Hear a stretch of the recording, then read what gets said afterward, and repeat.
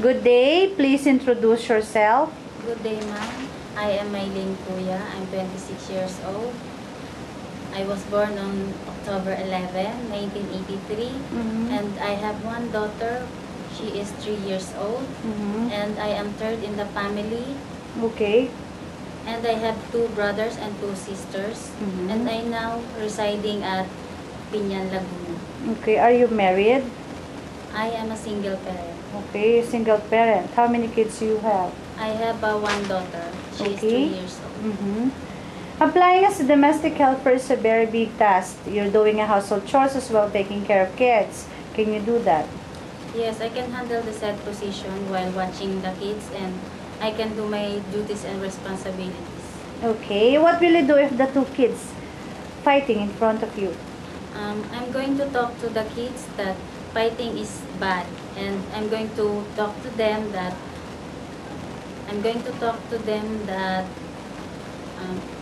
fighting is not good. Instead, I'm going to tell them that we're going to play. Okay. What will you do if your employer asks you not to take day off for a week or even for a month? Is it okay for you?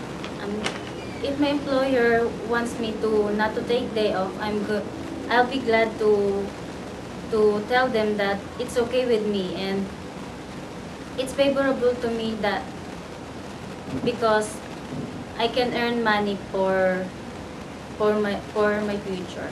Okay. Please tell us about your work experience.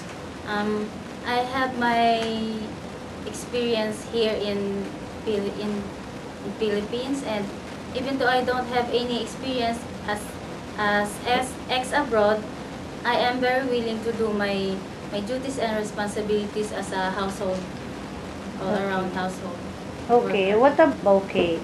What about naughty little children? Do you have patience taking care of them? Yes, even though there's a naughty children, if my employer have kids that are naughty children, I can handle them because I have a kid and she is naughty, so I know how to take good care of the naughty children. Okay. Do you know how to take care of a newborn baby? Yes, I know how to take good care of newborn baby. In fact, I have newborn baby when I have my child, so I take good care of the newborn baby. Okay. What will you do if the baby is crying for a long time and non-stop? I'm going to carry the baby, and I'll check if his or her diaper is wet, and check if she or he is okay. And if she still continue crying, I'm going to call my employer. Okay.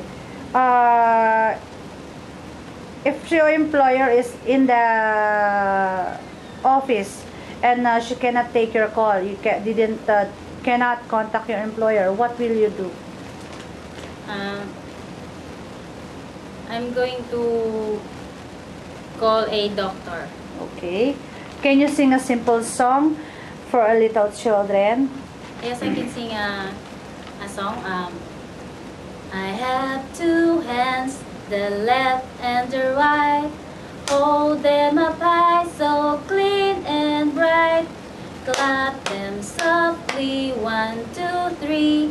Clean little hands are good to see. Okay, very nice. Do you know how to cook? Yes, I know how to cook, but only Filipino dishes. But I'm willing to learn Chinese dishes. Okay. Most people in Hong Kong speak Cantonese. Are you willing to learn this Chinese language? Yes, I am very willing to. Yes, I am very willing to Learn. Cantonese language so that my employer could understand me well and his or her family. Okay. Why do you want to work in Hong Kong? I want to work in Hong Kong because I want to earn money for my child and for my family. Okay. Would you like to say anything else to your prospective employer? For my prospective employer, I want you to please pick me so that I will do my very best to do my duties and responsibilities, and I will finish my 2 years contract. Thank you. Thank you.